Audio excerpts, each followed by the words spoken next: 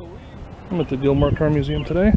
I showed up for a different show, but looking through the parking lot, there's a Model A club from Wisconsin that's showing up today.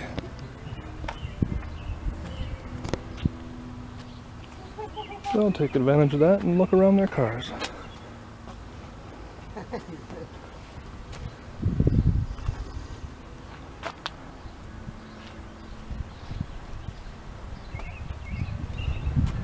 And when I see how many bugs and whatnot are on the front ends of these cars, I'm guessing they drove them here from Wisconsin.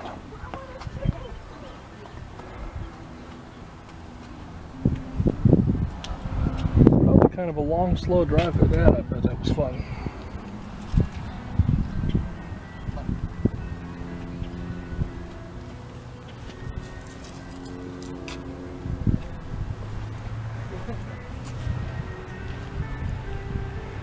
Might be missing the air conditioning, but I think the fun factor will take over and you won't miss it a bit.